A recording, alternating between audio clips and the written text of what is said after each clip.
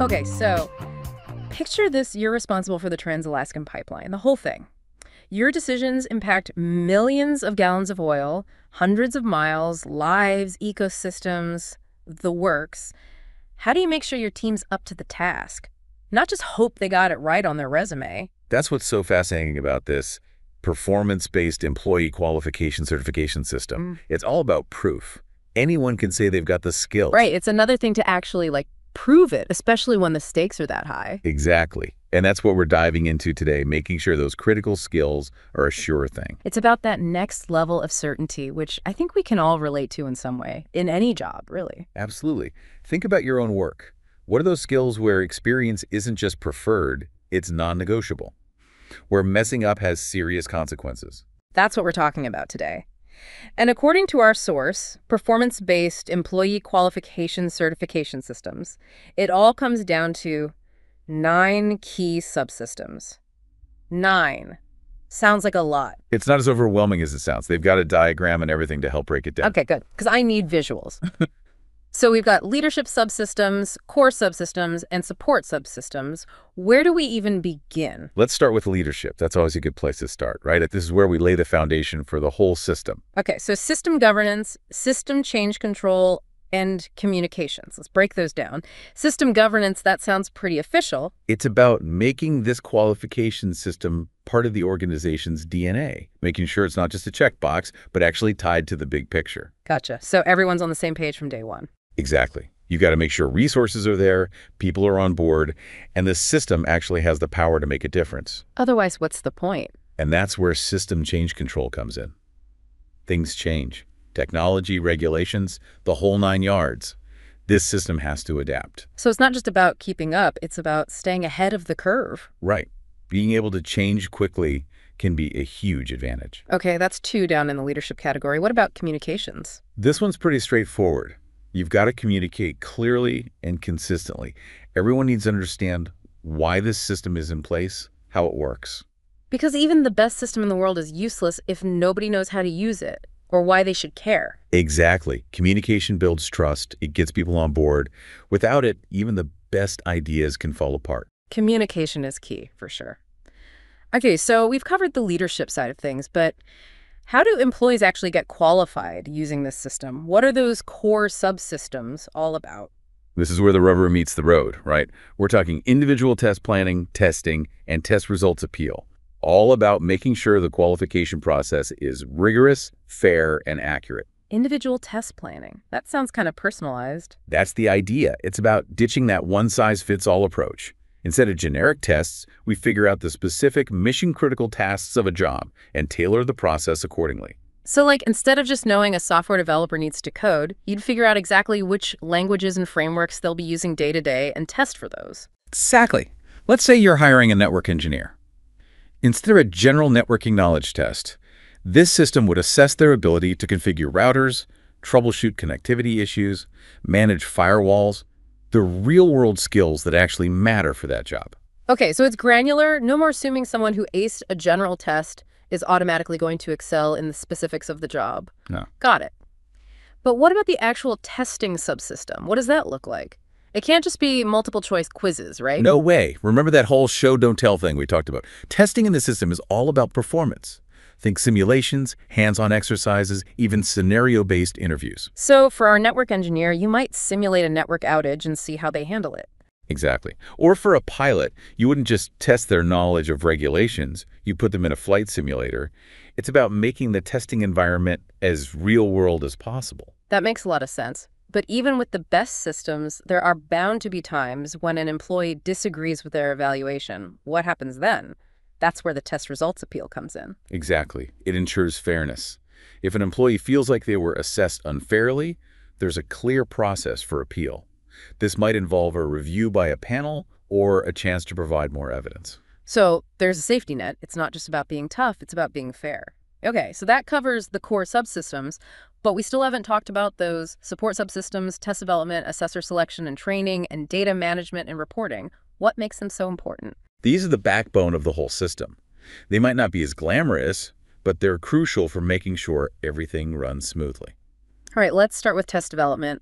What's different about the way tests are created in this system? It's all about aligning the assessments with what actually happens on the job. Not generic tests, but ones that measure an individual's ability to do the specific tasks of their role, using the actual tools and technologies they'll be working with. So again, it's about reflecting the reality of the job. Right. And that might mean working with people who are already experts in that field, analyzing what the job really entails. You've got to make sure the assessments are accurate. And once those tests are developed, you need qualified people to give them. That's where assessor selection and training comes in. Yes. And it's not just about finding people who know the subject. It's about finding people who can assess competence objectively, give good feedback. So it's a specialized skill set. Absolutely.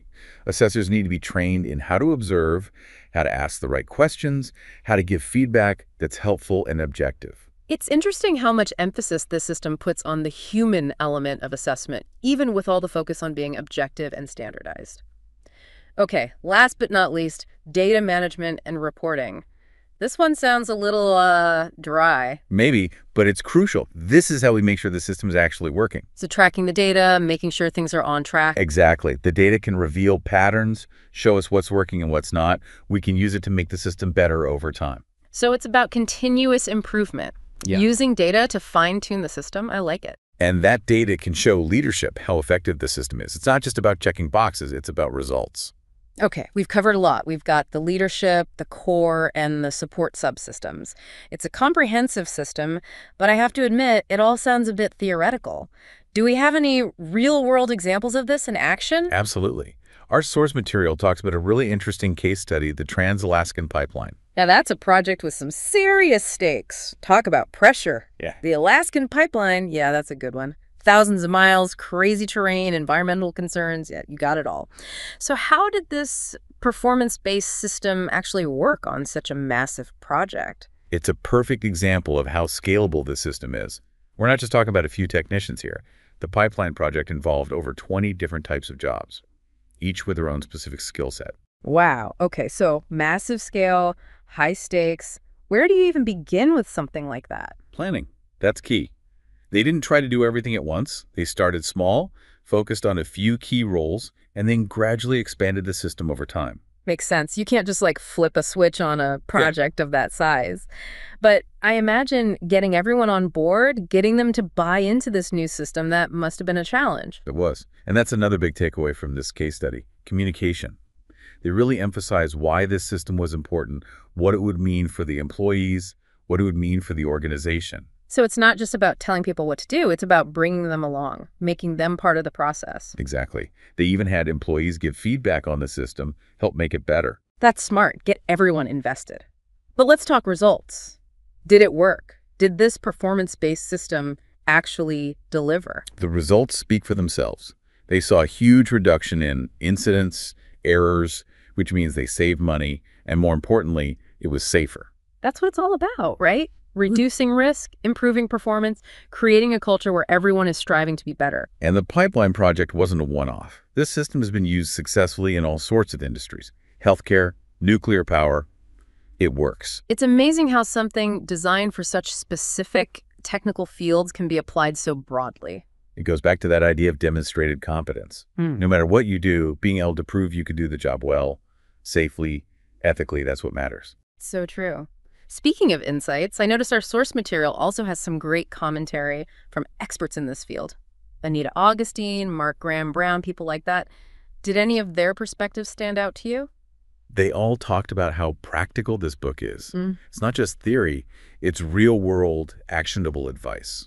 Yeah, Anita Augustine's comment about the project plan really resonated with me. You can't just wing it, you need a plan. Absolutely. Yeah. And Mark Graham Brown talked about how much he loved the case studies, especially the Alaskan Pipeline one. It's one thing to read about it, another to see it in action. Totally. Okay, so as we wrap up this deep dive, what are the key takeaways you hope our listeners walk away with? First, competence is key. Being able to actually prove your skills, that's essential. Second, this system provides a framework for doing that. It takes the guesswork out of it. And finally, even though it seems complex, it's actually very adaptable. You can use it in any field. I love that. It's about owning your expertise, showing your value, no matter what you do. And in a world where everyone claims to be an expert, that's more important than ever. It's not enough to say, trust me. You have to be able to show it. Well, that's our show for today. We've gone from pipelines and power plants to a framework for owning your expertise in any field. And remember, knowledge is power. So take these insights, try them out, see how they can work for you. That's it for today. Until next time, keep exploring, keep learning, and keep diving deep.